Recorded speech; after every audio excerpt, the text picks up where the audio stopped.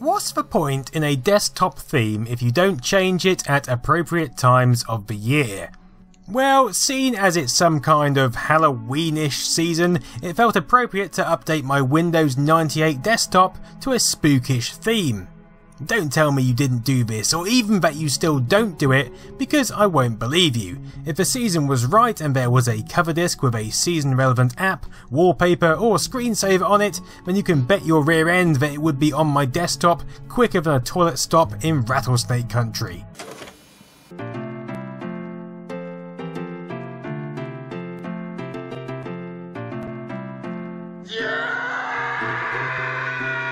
So let's get to it, using the standard fare of Microsoft applications. Here's my Windows 98 desktop. I for one think it's rather nice, but I tell you what would make it nicer: the Windows 98 Plus pack. So what do we get with this pack? Well, first we have a few utilities for general maintenance, including McAfee Virus Scan 3.0. We have zip file integration now built into the operating system, which is rather nice. We also get Microsoft Golf 98 Lite, Lose Your Marbles, and Spider Solitaire. But what I'm really interested in is desktop themes. Ah yes, the utility which allowed you to change a whole array of aesthetics and sounds at a click of a button. I had a ton of fun making my own, but out of the standard fare, Inside Your Computer was always my favourite. Just listen to those systems sounds, and that wallpaper.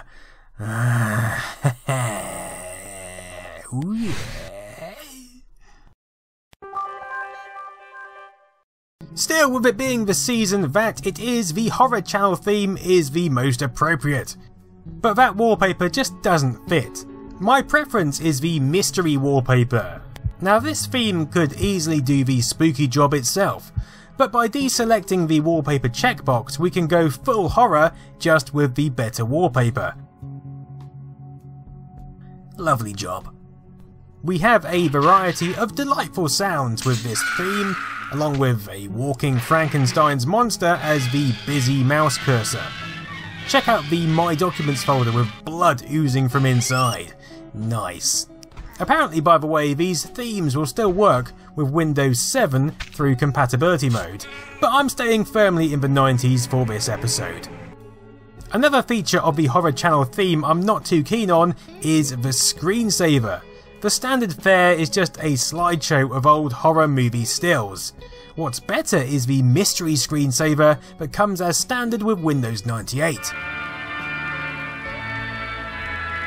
Now, I know a lot of you remember this.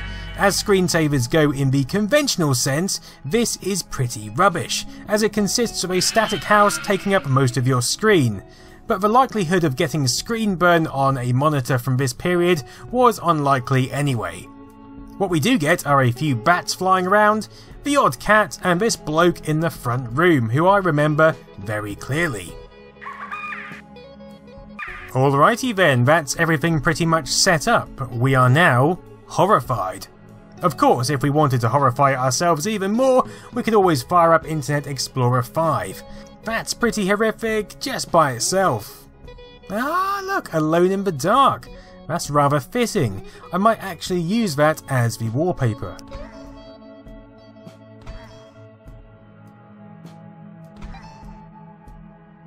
A quick resize, and yes, I feel thoroughly Halloweened and ready to continue doing whatever I'd usually do in Windows 98, probably some sort of new multimedia CD or something.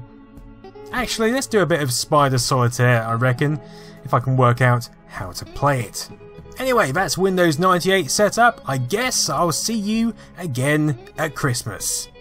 Have a good evening.